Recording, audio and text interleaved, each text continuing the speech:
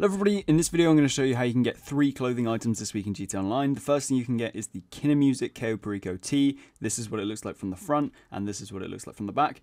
Basically all you need to do to get this is log into GTA Online sometime this week. The next thing you can get is a 150k bonus delivered within 72 hours of completing it, and what you need to do to get that is complete an executive office source cargo mission, so this could be a vehicle or a crate.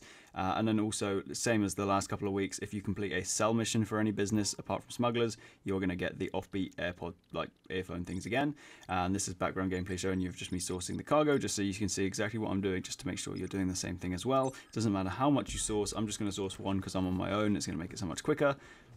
And then once you've done that, you're going to get your 150k within 72 hours. And this is background gameplay of me selling some stock from the nightclub, and you'll see the offbeat earpods pop up in the bottom.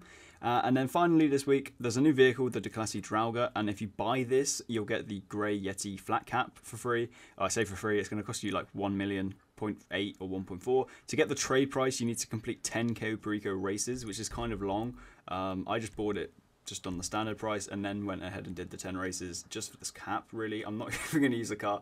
Yeah, it's pretty not a great decision, but this is what the cap looks like, just so you guys can see it. I guess I have to buy these things for content, but other than that, I'll see you guys later.